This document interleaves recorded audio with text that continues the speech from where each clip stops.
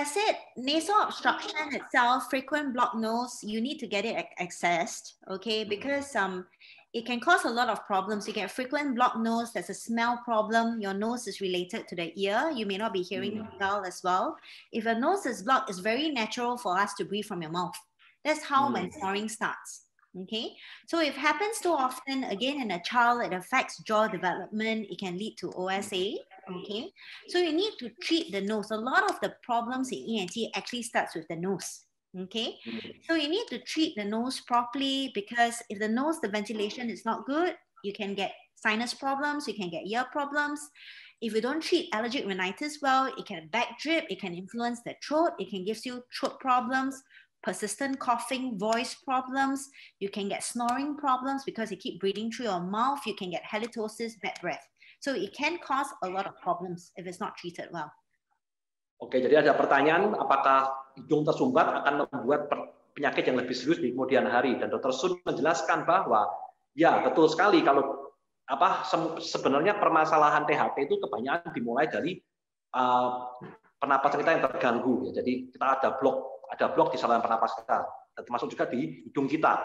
Jadi kalau tidak diobati dengan baik, kemudian harinya akan menyebabkan mungkin kita akan kehilangan kemampuan untuk mendengar. Mungkin juga tenggorokan kita akan kering dan mudah untuk batuk. Jadi penting sekali untuk perhatikan sebabnya itu apa kita tersumbat dari saluran pernapasan kita ini. Apa hidung kita ini tersumbat kenapa? Kalau memang nggak apa-apa ya nggak apa-apa. Tapi kalau ada masalah serius kita harus diobati, karena di kemudian hari akan membuat mungkin penyakit yang seperti sinus dan lain-lain sebagainya. Ini penting untuk kita.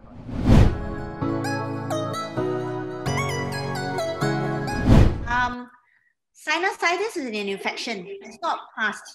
Allergic rhinitis it can be past, and allergic rhinitis predisposes one to getting sinusitis. Oh, oke. Jadi ini ada pertanyaan, apakah sinusitis itu penyakit turunan? Dr. Sun menjelaskan bahwa sinusitis itu bukan penyakit turunan, tetapi yang menurun itu adalah penyakit alerginya. Alergi rinitis itu menurun dari bapak ke anak selanjutnya. Nah, alergi rinitis ini membuat hidung kita itu menderita sinus. Jadi yang menurut itu alerginya, bukan sinusnya.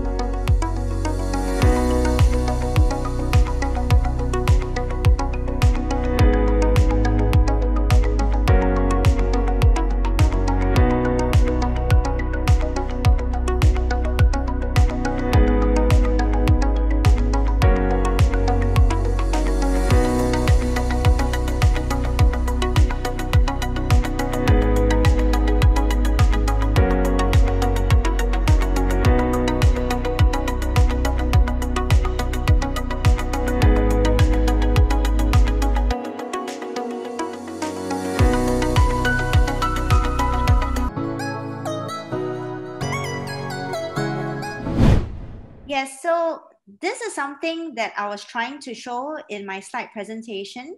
So just imagine that your nose is blocked and you keep breathing like this.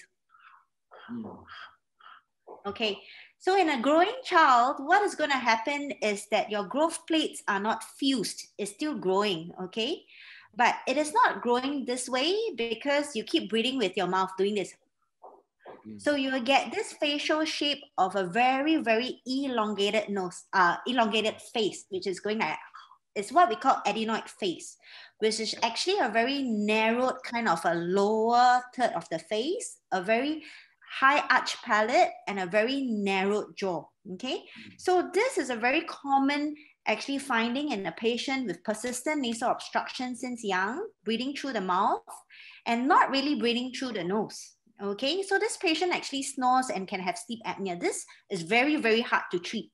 Okay, so if I have a patient, you can see if they are actually, their nose is blocked, you can see the teeth is actually bad when they do this, because the jaw is actually tented up and the teeth is actually overlapping each other. It causes malocclusion and poor dentition development. Okay, so this is actually a very big first sign, okay, and you should treat the nose aggressively. You should try to teach the patient not to breathe through their mouth. They can use a chin strap, bring this, okay, to breathe through the nose, okay, because even sometimes when you treat and improve the nasal obstruction, the patient still breathes through their mouth, okay, then it becomes very hard to treat after that. And when the bone of the face goes very long and narrow, it is also very hard to treat. We have done surgeries in an older patient to expand it laterally. It's called MMA, maxillomandibular advancement, for sleep apnea, but it's actually a very aggressive kind of a surgery with osteotomies, plate and screws to open actually the facial framework so that the airway is actually not so obstructed.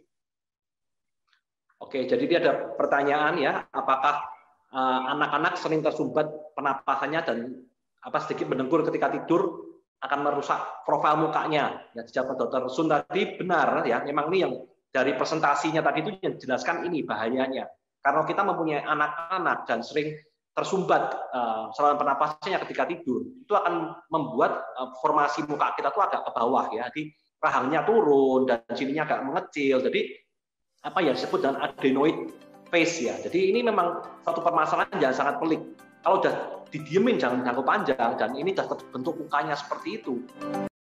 Jangan lupa like dan subscribe.